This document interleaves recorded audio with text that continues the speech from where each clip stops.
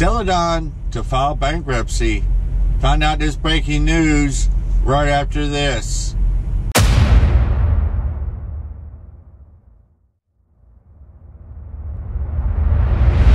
Welcome to Rider TV. Yes, I have some breaking news this morning from Transportation Nation Network.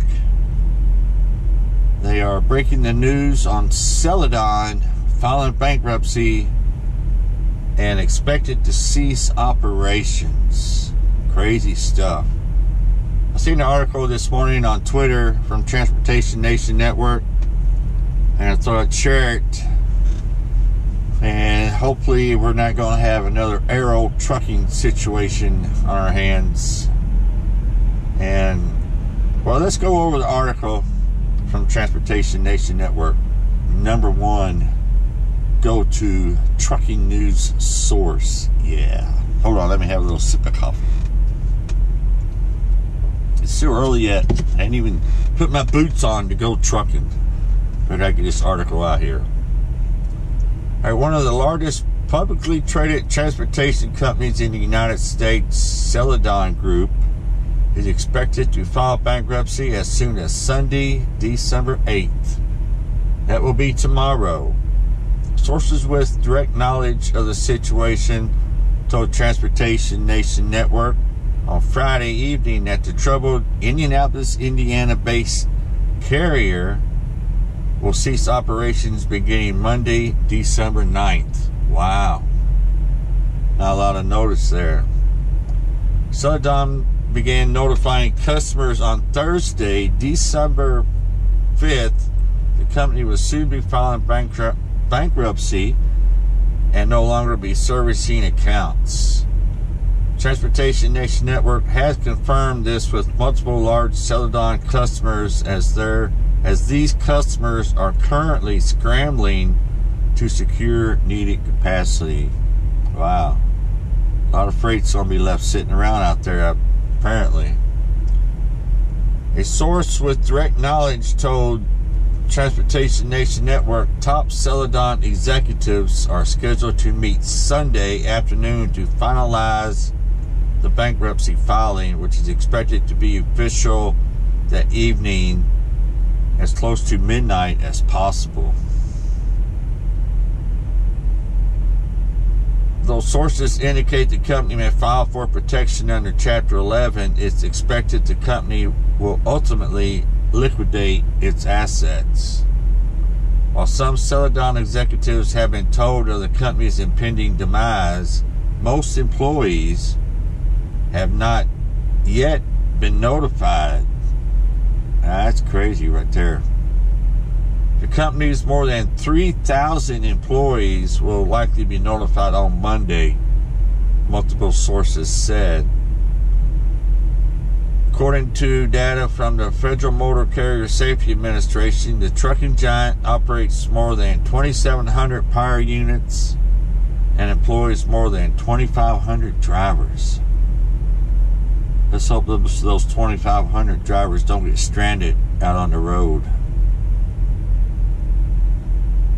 However, a source tells Transportation Nation Network the latest driver count is approximately 1,800. Still, 1,800 is a whew. Fuel cards are currently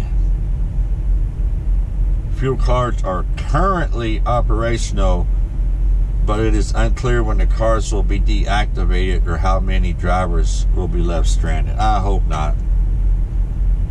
I hope not. Remember Arrow when they shut down a bunch of years back? No notice, nothing. Left a lot of drivers stranded. No fuel, no money to get food, no money to get home. It was a mess. All right, they go on and talk about their areas, their terminals, headquarters, and all that stuff. But we have to go back to turbulent times. Another part of the article here talks about April this year, Celadon announced they had reached a settlement with the U.S. Department of Justice and the Securities and Exchange Commission relating to their highly publicized investigations into the company's filing of fraudulent financial statements dating back to fiscal year 2016. They were already in some hot water.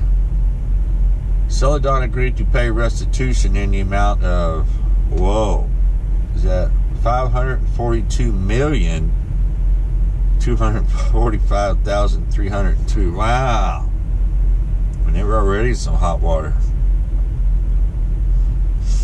Additionally, as part of the settlement, Celadon agreed to continue the implementation of a compliance and ethics program designed to prevent indebtor violations of anti-fraud reporting. We were sued by the DOJ for all the false reporting and all that, the stocks and all that stuff. Long paragraph there. I'll put a link to this article in the description so y'all can read the full article. I'm just kind of trying to get the main parts. Let's see. Also, in April this year, Celadon sold off two of its subsidiaries, A&S Kennard and Buckler Transport, for a reported $139.5 million. Celadon also divested its logistic business division and assets associated with its intermodal business.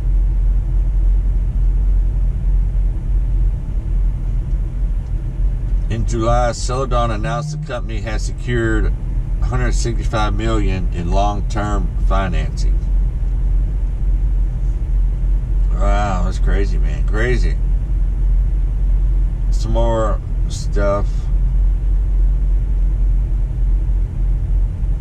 Celadon began taking delivery of new tractors in August 2019, but soon began attempting to negotiate more favorable terms. As an example, a source said the company took delivery of 150 late model Freightliners, but those trucks sat idle until approximately a month later when they were repossessed. Wow. 150. Crazy stuff. That's my alarm going off. Let me get back to this article. 150 trucks just sat idle and they ended up getting repossessed. That's crazy.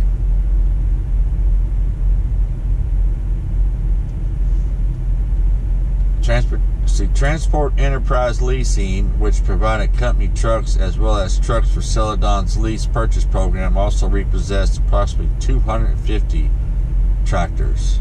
Man. Another former Celadon executive told Transportation Nation Network the company was losing approximately 3 million per week in recent months. Still $3 million a week, that's a lot of money. Wow, that's crazy. As cash on hand vanished, Celadon executives worked to continue to secure financing. So apparently they were just trying to borrow themselves out of a deep, deep hole, and that's not good right there. That is crazy stuff. Insiders blame Meek and aggressive freight pricing. One Celadon insider attributed the company's ultimate failure to management's strategic decision to undercut its competitors' freight rates with the hope to make up reduced margins with increase. So they're out slicing, cutting prices, trying to catch up, get some cash flow going, I guess. I don't know. I'm not a trucking business guy, but that's what it sounds like to me. Celadon's history is founded in 1985. First hauled car parts from the United States to Mexico. Under Russell's leadership, it was founded by Steve Russell. Under Russell's leadership, Celadon grew to one of the top 10 largest trucking companies in the country. I see Russell passed away April 15, 2016. I guess then everything started going downhill after that. Celadon's bankruptcy will be the largest truckload carrier failure in history. The carrier was honored with many awards during this more than 30 years. In 2014, Celadon was recognized by Forbes as 66 on their list of America's best small companies. This company was also a fixture on the Transport Topics Top 100 for-hire carrier list. In 2018, Celadon came in at 38 on the list.